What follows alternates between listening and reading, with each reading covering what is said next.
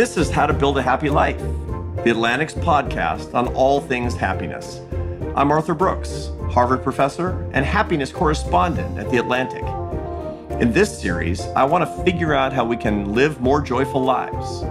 Through scientific discussions and an exploration of what happiness is, I'll uncover the how-tos of happy living and assign you exercises to make happiness a daily practice.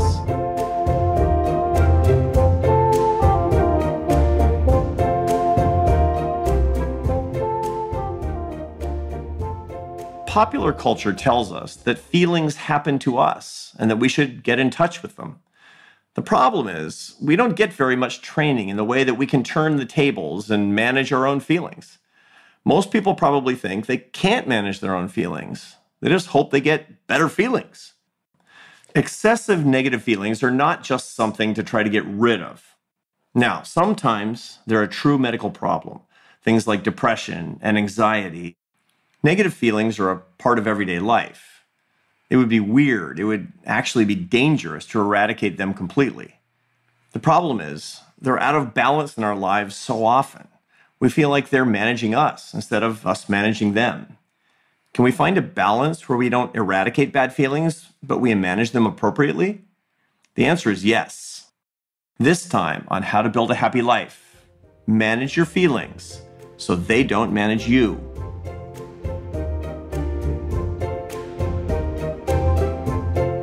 Let's say that you're crossing the street, you're in a big city, and a car is about to run a red light and run you over. Well, the visual stimulus of that, you see the car barreling toward you, is processed by the visual cortex of your brain, which signals a part of your limbic system called the amygdala. The amygdala lights up like a Christmas tree, sending an electrical signal through your hypothalamus instantaneously to your pituitary glands, which signals to your adrenal glands, which are all the way down by your kidneys, to crank out a bunch of stress hormones. This all happens, by the way, in milliseconds. Your conscious brain is way behind. You've already jumped out of the way, and your heart is pounding, and you're sweating, and you've already probably flipped off the driver. Look, you don't want to eradicate these emotions. You need them because they keep you safe. But what we don't want is for this kind of negative emotion to manage us either. Excessive fear can make us miserable. We need to learn to manage our emotions. The way to do this is to do what we call making them metacognitive. For example, say you're angry a lot, and the anger is interfering with your life. Say to yourself, how interesting.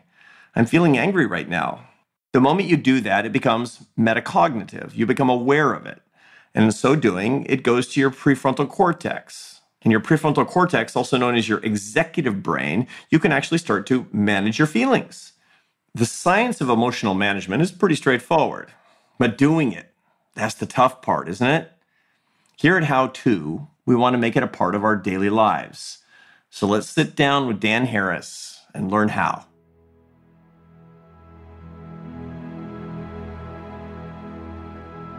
Most of us walk around completely unaware, at least consciously, of a thunderously obvious fact, which is that we have minds and are thinking. When you're unaware of that nattering inner voice, it owns you. And so that every thought your mind secretes becomes, as my meditation teacher likes to say, a little dictator. What meditation does is kind of systematically wake you up to the tumult, the inner cacophony, so that you're not so owned by it. Dan Harris is the founder of the mindfulness media company 10% Happier. Harris, a former broadcast journalist and news anchor, recently dedicated his life full-time to sharing the benefits of meditation and mindful living through his project 10% Happier. Following a panic attack on live news in 2004, his challenge was to not only overcome negative emotions, but regulate them through newfound self-awareness.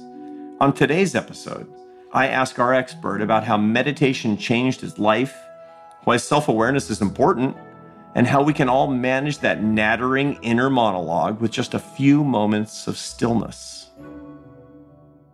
I quite famously or infamously had a panic attack on Good Morning America back in 2004. Backstory there was I had spent a lot of time in war zones as an ambitious young correspondent. I got depressed, didn't know I was depressed, very unwisely self-medicated with cocaine. I was not high on the air, but I had been using drugs enough for the preceding year that it was enough to change my brain chemistry, according to the shrink I subsequently consulted. That change to my brain chemistry most likely made it more likely for me to have a panic attack. And that kind of set me off on this strange journey that included psychotherapy and then ultimately meditation. I had no pre-existing interest in meditation. I actually had pre-existing hostility. But then I saw the science that really strongly suggests that it can lower your blood pressure, boost your immune system, rewire key parts of your brain. So then I wrote a book about it. I didn't think that book was going to succeed. To my surprise and delight, it did succeed. And so then I turned it into a podcast and a meditation app. That was probably more than 60 seconds, but I think it's the whole story. It's pretty good. And I mean, there's so much that we could dig into. But what I really want to dig into is basically what actually you were solving with meditation. I mean, clearly you were self-medicating because your emotions were managing you in a way that you didn't like. And so you fought back by trying to block out those emotions. That's what people do when they self-medicate with drugs and alcohol. They're trying to not be managed by their emotions. And when you actually took control of your life, you did something so that you could manage your emotions. Is that fair? It's very fair. In my case, the first application of it was exactly as you described. I was owned by my thoughts, urges, and emotions, which is very common. Most of us walk around completely unaware, at least consciously, of a thunderously obvious fact, which is that we have minds and are thinking. When you're unaware of this nonstop conversation that you are having with yourself, which if we broadcast aloud, you would be locked up. When you're unaware of that nattering inner voice, it owns you. And so that every thought your mind secretes becomes, as my meditation teacher likes to say, a little dictator. So, okay, yeah, I should eat a sleeve of Oreos right now, or I should say something that's going to ruin the next 48 hours of my marriage. And then you just do it. What meditation does is kind of systematically wake you up to the tumult, the inner cacophony, so that you're not so owned by it. What does it feel like when you're actually meditating? How does it feel like it has changed your life?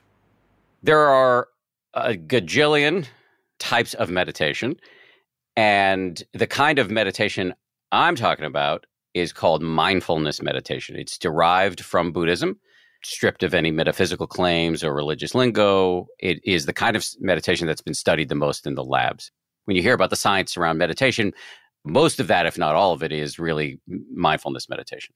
The beginning instruction for mindfulness meditation is to kind of sit quietly, spine reasonably straight, close your eyes. Closing your eyes, you can kind of just gaze softly at the ground. Second is to bring your full attention to the feeling of your breath coming in and going out. Pick one spot where it's most prominent, your belly rising and falling, your chest rising and falling, air entering, exiting your nostrils. And the third step is the most important. As soon as you try to do this seemingly easy thing of just feeling your breath, your mind is going to go most likely into mutiny mode. And you'll have all sorts of random thoughts. What kind of bird was Big Bird? Who was Casper the Friendly Ghost before he died? Blah, blah, blah. Just like random thoughts, powerful urges, powerful emotions. You're just going to see very quickly how distractible you are. Many people have the experience of trying to do this, realizing how distractible they are and thinking that they have some sort of bespoke lunacy that precludes them and only them from doing this thing called meditation. But that's a pernicious misconception. Clearing your mind is impossible unless you're enlightened or you've died. The goal of meditation is not to stop all thoughts, but just to change your relationship to these thoughts. So every time you get hit by a random thought or urge or emotion, you just notice that it's happened and start again and again and again. And every time you notice you've wandered off and you start again, that's like a bicep curl for your brain. And that's what shows up on the brain scans. And what this does, to get to the question you actually asked me, what this does is develop a skill called mindfulness, which is, you could just translate into self-awareness.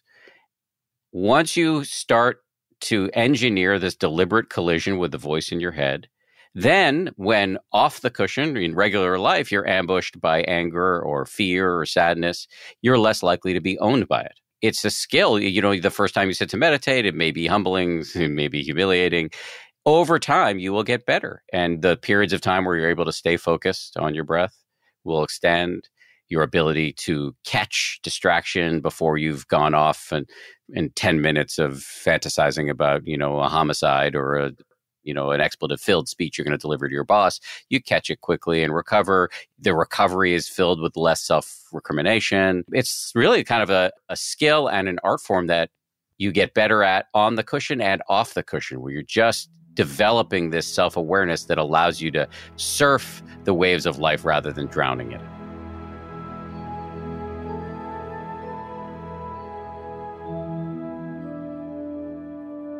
You said that you started out as kind of a cynic about meditation. And I've heard you talk about this before. And of course, I know about your journey and love your book and your podcast. And you went from cynic about meditation to skeptic about meditation. The skeptical, make the case. Well, for me, what got me over the skepticism or the cynicism, well, probably both really, was the science. The science is particularly strong around anxiety and depression, both of which I've struggled since I was a little kid. My parents, when I had a big scare, I'm almost 50, so I was coming of age in the late 70s and 80s when there was a lot of Cold War stuff going on, and that TV show The Day After or The Day After Tomorrow, and it was about the aftermath of a nuclear holocaust, and it aired in primetime. My parents let me watch it. Anyway, I was really freaked out about that. They ended up putting me in some big study done by a rather prominent guy named Dr. Beardsley, who was looking at the impact of the Cold War on kids. All I remember is playing soccer with him. Again, there's the neuroscience, which is really the sort of wow stuff, and it shows how even short daily doses of meditation among people who've never done it before, it can change the way your brain looks. It can shrink your amygdala, the stress center. It can boost your prefrontal cortex, which is the home of our logical, rational thinking. It can really have a nice impact, it seems, on the area of the brain associated with attention regulation, self-awareness, compassion. I could go on. Okay, so this is important for us to underline as well, which is that meditation and the practices that you promote and have practiced and gotten a lot of benefit from are complements, not substitutes, for traditional Western therapies for emotional disorders, mental illness, whatever it happens to be. And that's an important thing for our audience to keep in mind. Now that you've talked to several thousand or million people about this, you started off by getting the benefits from this yourself. What are the telltale signs that somebody's being managed by their emotions? Temper tantrums. I have a 6-year-old. You watch a kid and their emotions are all over the place. And another metaphor that from my meditation teacher, this guy, Joseph Goldstein, is a complete mensch. He talks about us being like bees in a jar, just kind of like moving up and down, but, still kind of captive. But we're just going between delight and despair all the time. So when I see somebody just losing it, first of all, I see myself. I am not above that. There's a reason I called the book 10% happier, So I'm probably 100% happier, if not more, than I was when I started meditating 12 years ago. But I'm not 100% happy. I still experience all sorts of negative emotions and still retain the capacity to be a schmuck in many, many ways. But there are times back when I would fly on airplanes, which I don't do anymore, well, at least not for now, I'd see somebody else at the counter losing it with the person behind the counter, and I would both feel like I know that feeling, and I used to do that a lot more, and I would feel compassion for them because I know that is suffering. And the Buddha talked about anger as having a honeyed tip and a poison root. And I think if you're paying close attention to what fury feels like, there's some satisfaction in the release, but it's also toxic. And so that's one telltale sign. There's an ancient Buddhist saying that expressing anger is like picking up a hot coal to throw at somebody else, but with your bare hand. Who actually winds up getting burned? Perhaps the person you want to throw it at, but for sure you. It seems to me that what you're saying is that people who are managed by their emotions are highly reactive. And so we find ourselves to be highly reactive. Something happens, something crosses our visual cortex, and we just react emotionally. For good or for ill, that means kind of the limbic system of the brain is in charge. So people learn how to self-medicate precisely because they don't have the prefrontal hardware to try to manage their emotions in the other direction.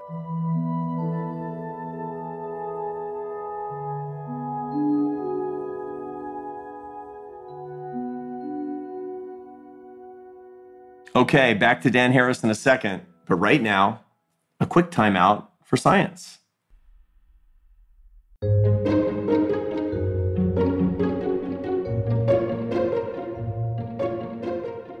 I've been talking with Dan Harris about emotional management. So let's take a look at the science of emotions. Specifically, I want to focus on the work of Karel Izard. He was one of the world's leading experts on human emotions and proposed a very strong theory of our basic emotions. So, what are our basic emotions? The definition of basic emotions is something that leads to actions that are critical for, as Izard said, adaptive responses to immediate challenges to survival or well-being. Now, many of these emotions happen in the limbic system of our brains, the part of our brains that we don't consciously control. That's the part of our brains that give us feelings that are kind of happening to us. This is a very ancient part of the brain. It evolved millions of years ago. Karel Izard hypothesized that our basic emotions come in 6 categories: 2 basic positive emotions and 4 basic negative emotions. The 2 positive emotions are interest and joy. Now, joy, of course, that makes sense. I mean, joy in the pursuit of it, that's why we're here. It's something quintessential to the human experience, and it's something so uniquely human and what we all want. But the other positive basic emotion is sort of less obvious. That's interest. If you're interested in how to build a happy life and it's giving you pleasure right now, that's interest. That's a basic positive emotion, just like joy. And if you think about it, you can see why it would be evolved to make you more attuned to things that'll help you make progress in your life. The basic positive emotions, they're great, but then there are the negative ones: anger, fear, sadness, and disgust. These are arguably more important than the positive emotions, or at least they're more dominant. They take up literally more brain space. And the reason for that is that basic negative emotions keep you safe. For example, anger will make you more likely to defend yourself. Fear will trigger you to freeze or run away. And disgust, it alerts you to pathogens that can harm you. So that's a tour through Karel Izard's work on emotions and the science of why we feel the way we do.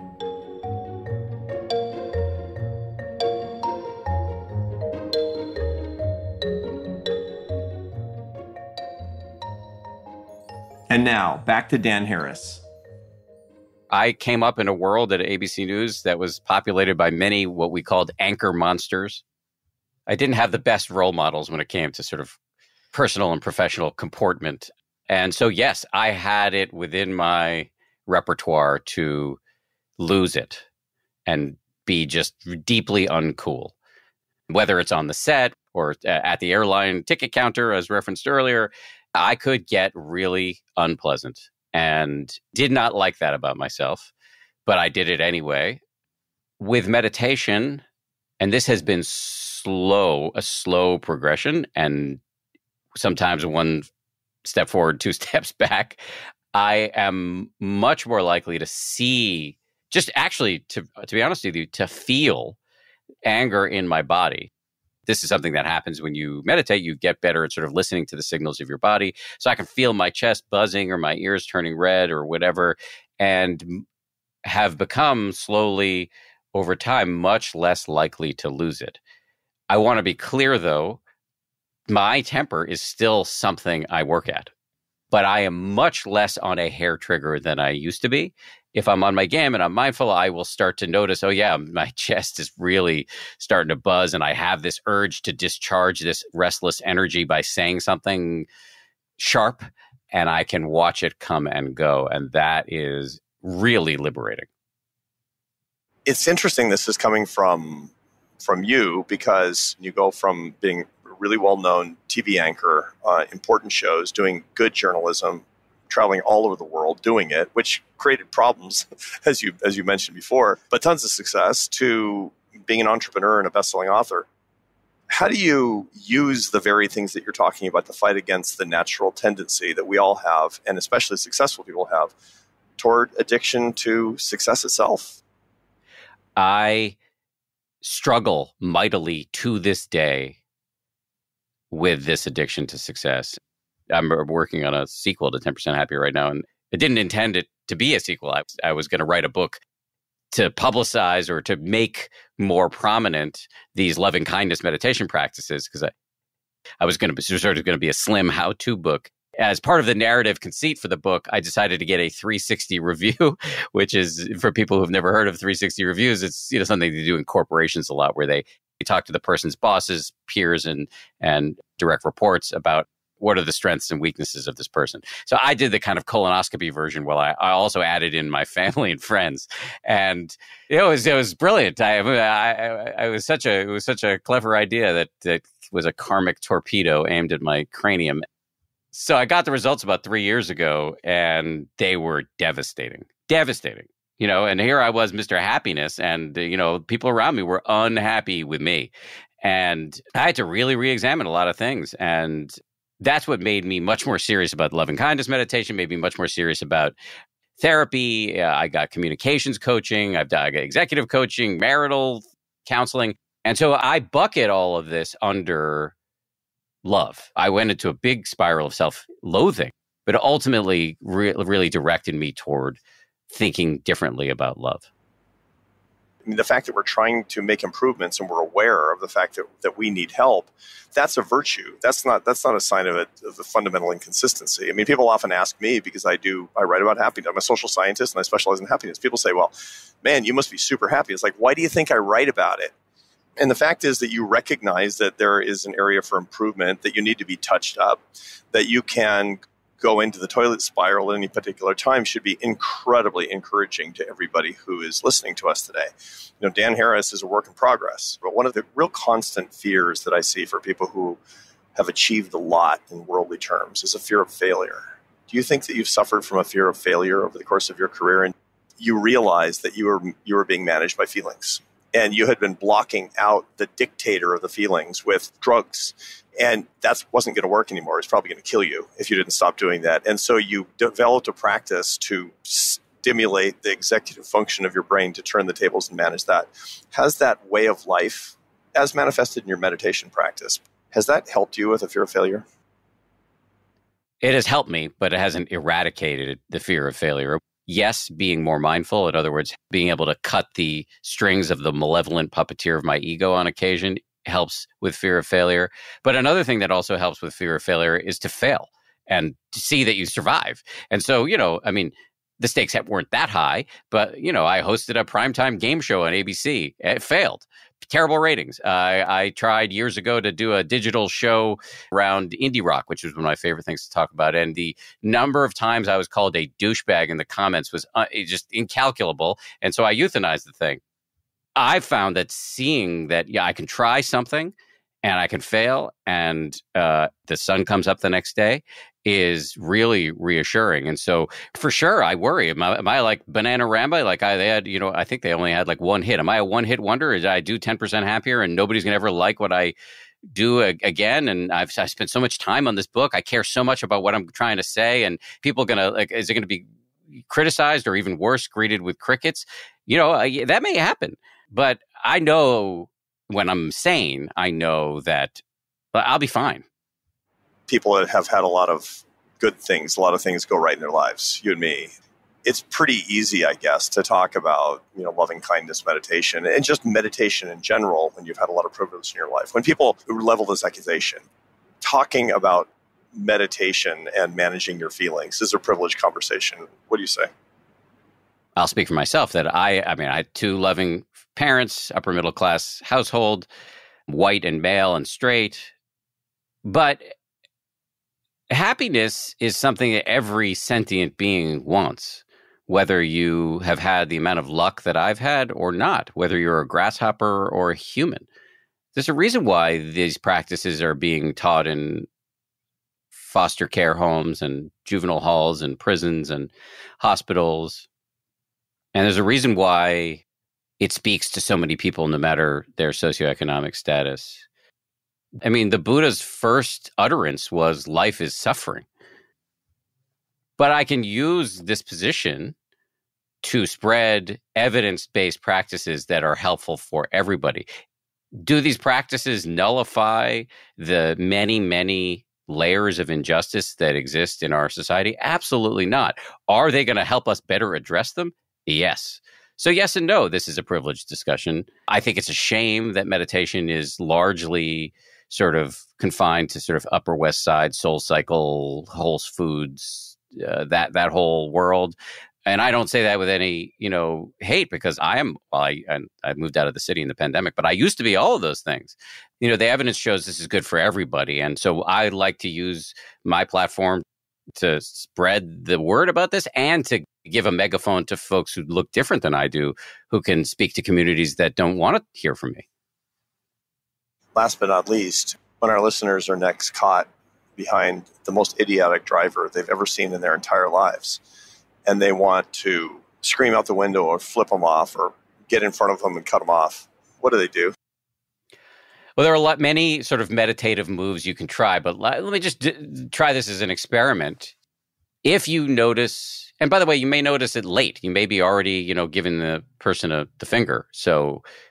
But at some point you may notice that you're enraged. Try just repeating in your mind. You may have to grip the steering wheel while you do this, but may you be happy.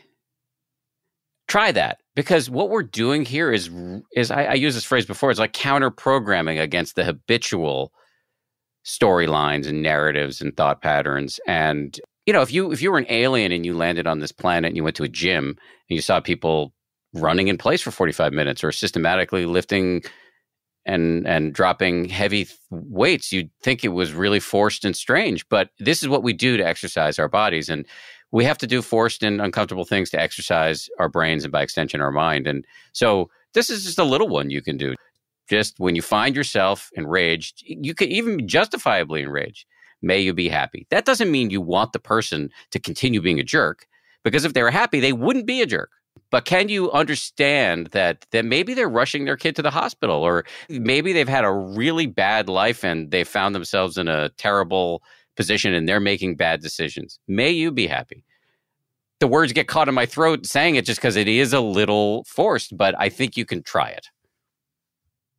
I know. And I don't want our listeners to miss the truly radical thing that you said in that answer. Notice that you're in a rage. That's it, because reactivity starts with you not noticing it and acting. Notice that you're in a rage. Say to yourself, I'm in a rage. You can't say, may you be happy, until you notice something about yourself. And the moment that you notice your own feelings is the moment that it becomes something that you can manage. This observation, this way of being, this way of thinking, and the practice to make it so is an incredible gift. And it's been a gift to me in the last hour and a gift to our listeners as well. Thank you, Dan Harris.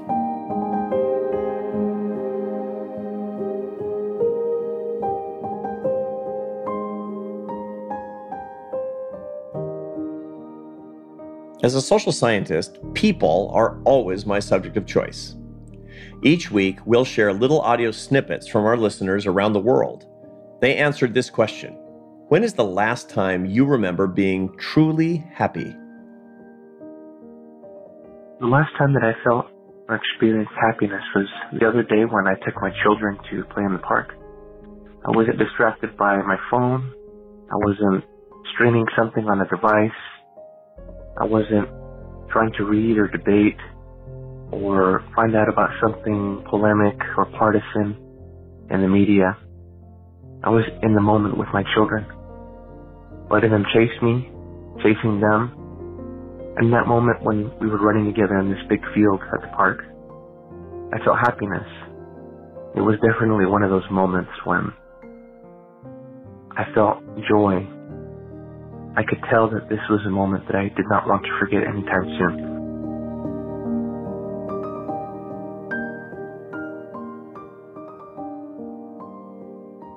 We've gotten a huge amount of useful and interesting information on living better and more happily from Dan Harris. There's so much to digest, I know. But what I want to do now is to go back to the initial goal for this show: how to manage your feelings so they don't manage you.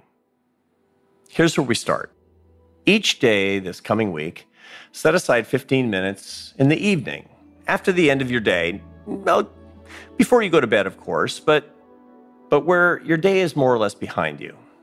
Go someplace where you can sit comfortably and relatively quietly. I mean, I know some of you are in circumstances, if you have little kids, for example, where quiet is a bit at a premium. So let's just say relative quiet, and where you're unlikely to be disturbed. Now, think a little bit about the strongest negative basic emotion you had today. Was it anger?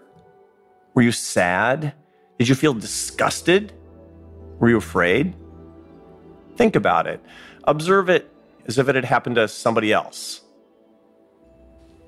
State the emotion out loud and its context specifically. Let me give you an example. Let's say you're having kind of a health challenge. Everybody does from time to time. And it's giving you some fear, some anxiety about the future. You might say, today after lunch, I felt kind of afraid because I thought about the medical tests that I have coming up with my doctor. I thought about it for about an hour, and I thought about really all the worst case scenarios. I kind of ruminated on them. I even Googled my symptoms. Now, don't judge yourself. Don't judge your feelings. Don't judge your actions. Just observe them in this way and state them out loud. This is what happened. Now, you can do so using Dan's meditation techniques if you want, or just do it simply like I described it right here. Second, let's analyze the feeling that you had as if you were doing it for somebody else, a close friend. For example, say, look, I'm not a doctor, so I don't know what the outcomes might be. That uncertainty that I feel about this problem is the reason I thought about the worst case scenarios. What was I doing? I was really trying to explore the possibilities so I could manage them emotionally. That's what I was doing. But here's the thing. I found it didn't help at all because I didn't learn anything. In fact, I think it made me feel a little worse.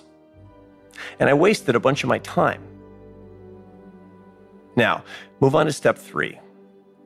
Manage the feeling with a positive resolution. For example, say, a much better way for me to deal with this anxiety I have about these medical tests is to say to myself, I don't know what these tests are going to reveal, but I'm going to know soon enough. Now, it's on a long list of uncertain things in the world. There's so many things that I don't know. I'm going to choose to focus on what I do know. And what I do know is that I'm alive and well right now. And I do know that I will not waste the gift that is this moment. I will not waste my time after lunch tomorrow, which can be spent doing generative, creative things and maybe showing love to other people. Now, don't forget to put the resolution into practice.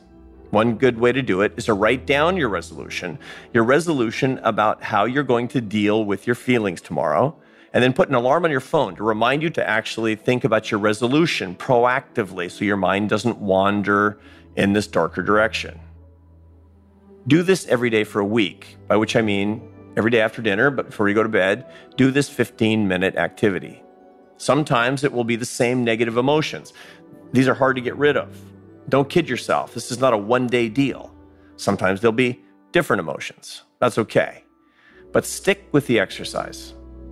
If you make this a routine, if you stick with this for 3 weeks to a month, I promise you, you're going to be amazed at the level of self-management you attain because you're going to get better and better at it like any other skill. Are you going to be perfect? No, of course not. And you will still have negative emotions, which you need to have. But at the same time, as time goes on, you'll be more and more the one in charge, and your happiness will rise.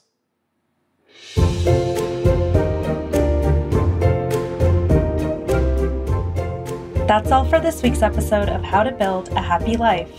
This episode was produced by Rebecca Rashid and hosted by Arthur Brooks. Editing by AC Valdez, Katherine Wells, and Gillian White. Fact check by Anna Alvarado. Our engineer is Michael Raphael.